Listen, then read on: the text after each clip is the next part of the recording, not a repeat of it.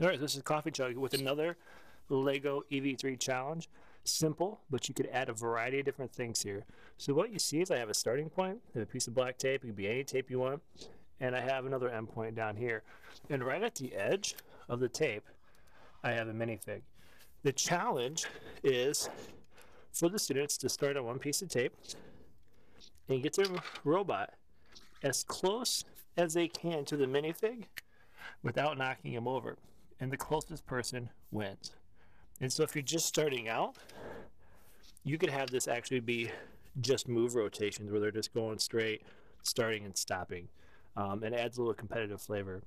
You can then start to do other avenues, and this is a good place. We start to have kids start to explore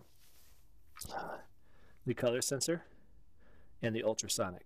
And so just start one at a time, have them use the color sensor, and as soon, and this is the basic build that comes in the book, as soon as that robot detects black, it'll stop. And so then they got to figure out their speed.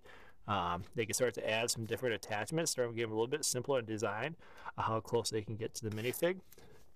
The second thing would be the ultrasonic in terms of pinging that and starting to see how close they can get before they have to stop.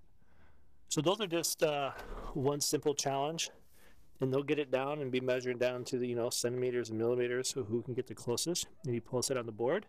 And so using just motors, using the color sensor, ultrasonic, or maybe give them all three options. They can use whatever they want in order to get to the closest. So it kind of depends on your students and your comfort levels. So there is a challenge, the LEGO Minifig Line Challenge, and in the next video I will post some coding examples so you can see how we go about doing this. Alright, this is Coffee Chug. You got questions, thoughts, ideas? Let me know, and make sure you check out the next video in which I show you how to make this happen.